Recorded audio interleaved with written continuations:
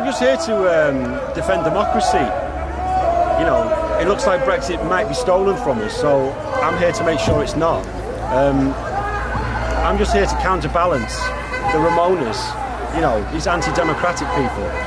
You know, it's ridiculous. And we've had a vote, we won the vote, and they're just crying because they didn't get their own way. I was on the Vote Leave campaign 2 years ago, you know, delivered 2,000 leaflets, door to door. I was on street stalls, but nothing for about the last 2 years until about December, when the problems with Parliament. I thought it looks like it's going to be stolen from us, and I wasn't prepared to let that happen.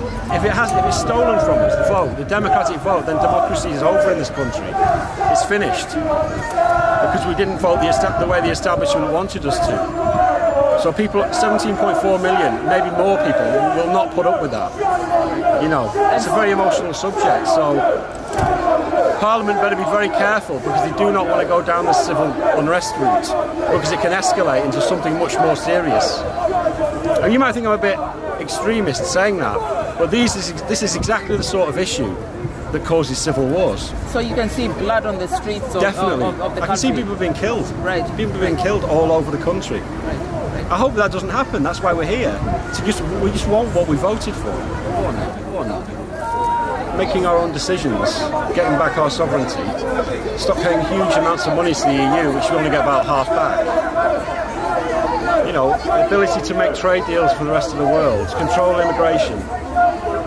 Lots of reasons, many reasons, not just one reason. I want a thriving Britain that is able to make decisions for Britain in that place there. You know, I don't want decisions made in Europe by unelected bureaucrats who are on the EU gravy train, just getting the big pensions. The last referendum about Europe was in 1975, so we had to wait 41 years.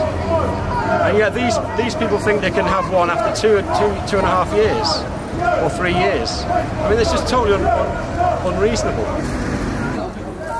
As far as I can see, these people are anti-democratic. I voted to leave, so if it doesn't happen, then I want my vote respected. Otherwise, what was the point of going to the polling station 2.5 years ago? You know, you can't have a referendum every 2 years. This is ridiculous. A referendum's every generation, or every 2 generations, for a massive issue. We've already voted on the question. We can't have the question rerun again. It wouldn't make any sense. And what would the question be? Mrs May's deal or remain? That's an unfair question. That's a completely loaded question, so you could never ask that question, because it would be so unfair on the Leave side. I don't think there'll be an EU in 10 years.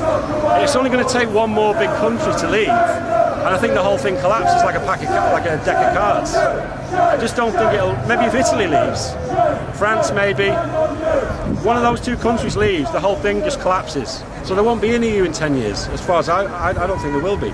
So we're the vanguards. We're making the first move to show the rest of Europe that there's another way, and hopefully we will make a success of it, and other countries will follow our lead.